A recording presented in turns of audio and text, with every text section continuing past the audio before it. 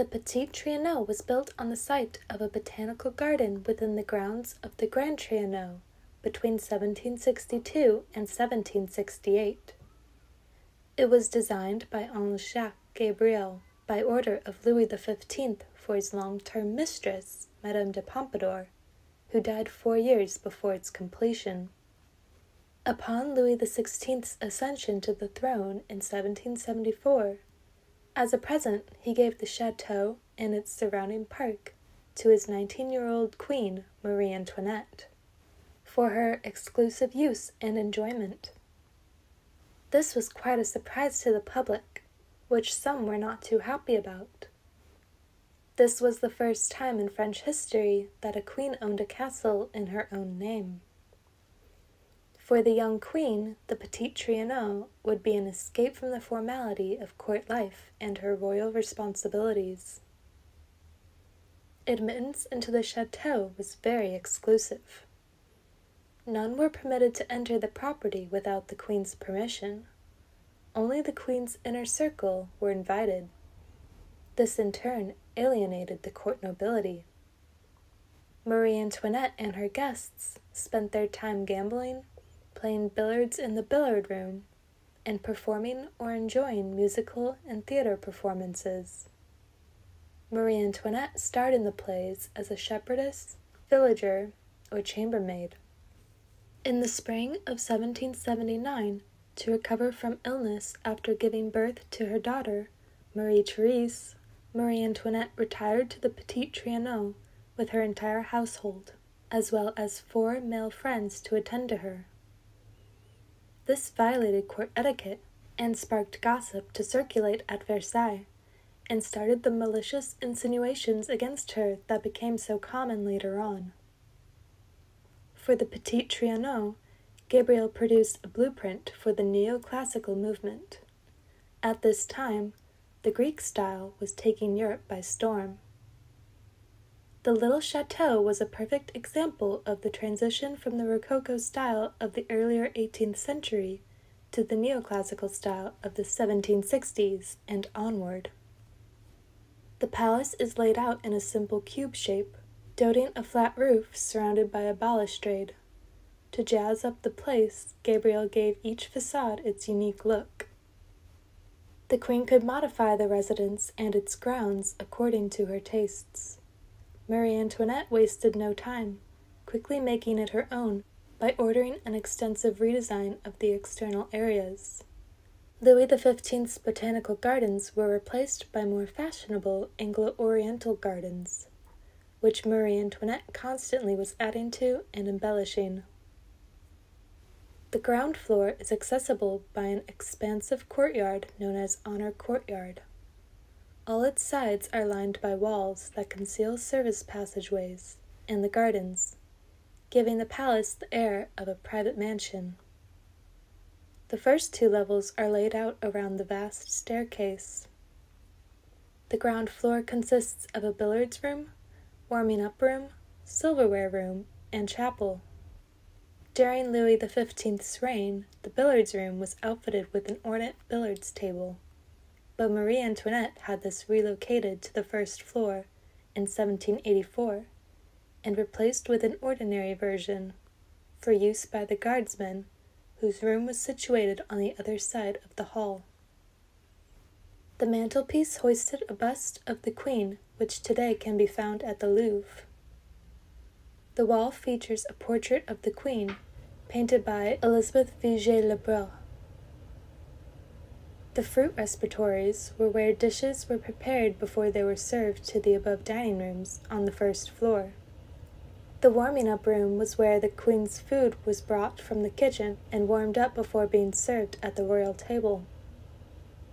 Marie Antoinette had this room closed because of the smells permeating her apartments.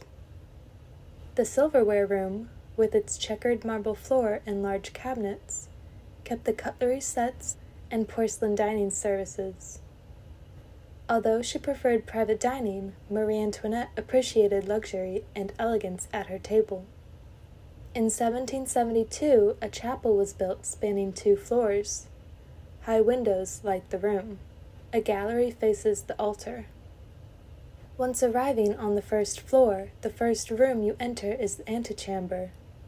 Louis XV wanted to combine the interior and exterior at Trianon, so the terrace and French gardens can be accessed directly from this room.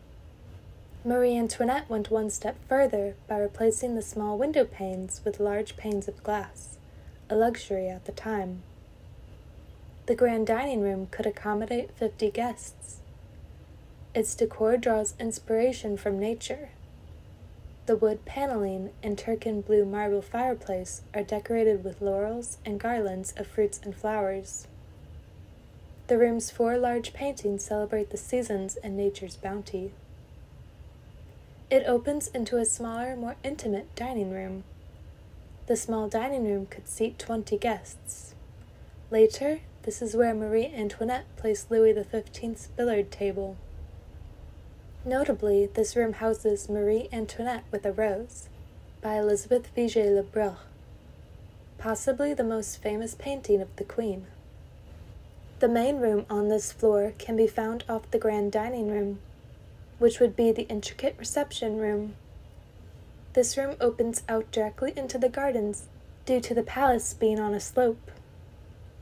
In 1784, Marie Antoinette commissioned a light fitting for this room, made from engraved bronze gilded in two-tone gold and partly lacquered.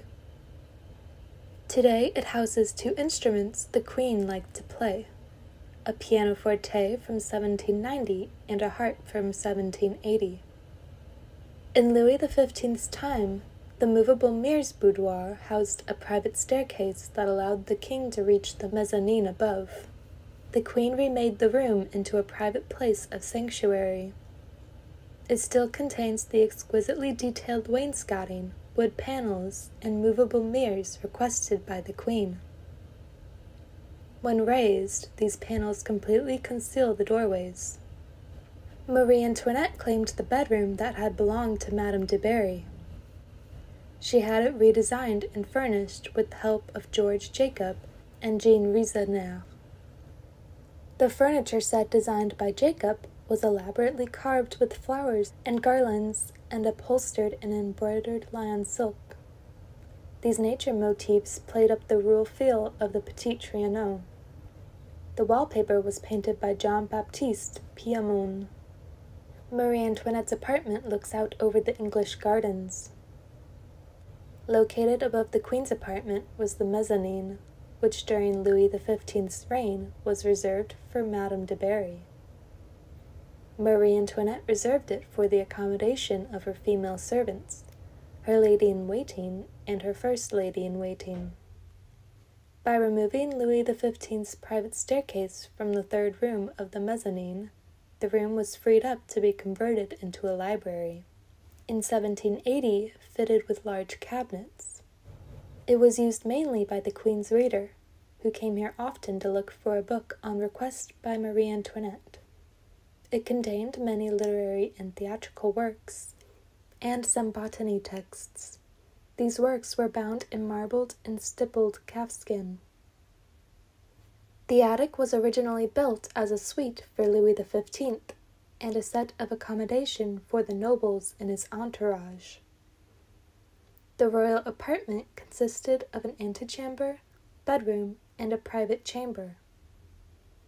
During Marie Antoinette's time, the attic apartment remained reserved for Louis XVI, though he would never once sleep at the Petite Trianon. Preferring to sleep at the palace, Louis XVI would just come for the day or have supper at Trianon. It was likely to be occupied by the king's sister, Madame Elizabeth, whenever she stayed at Trianon. Louis XVI kept the decor as it was chosen by Louis XV for the king's bedchamber. The walls and furnishings were covered on crimson and white lampas silk bearing a Chinese music pattern. The final room of the king's apartment, the private chamber, is the only space to have been refurbished by Louis XVI in 1777. Although he kept almost all the furniture items chosen by Louis XV, he ordered some special furnishings for his private chamber. The first room after the king's apartment belonged to Madame Elizabeth, who stayed in place of her brother. This room was decorated with a floral theme. Marie Antoinette converted the two middle apartments into one bigger room overlooking the French gardens. This next bedroom was probably the bedroom of Madame Royale, the daughter of Louis XVI and Marie Antoinette. In 1782, Marie Antoinette had this apartment converted for her 4-year-old daughter, due to its closeness to her aunt and governess. Marie Antoinette personally decorated the Petite Trianon to her tastes, adorning it with antiques and decorative arts. She was the only queen who had a completely personalized chateau in the kingdom. The Petite Trianon reflects the style and elegance of the woman who resided there.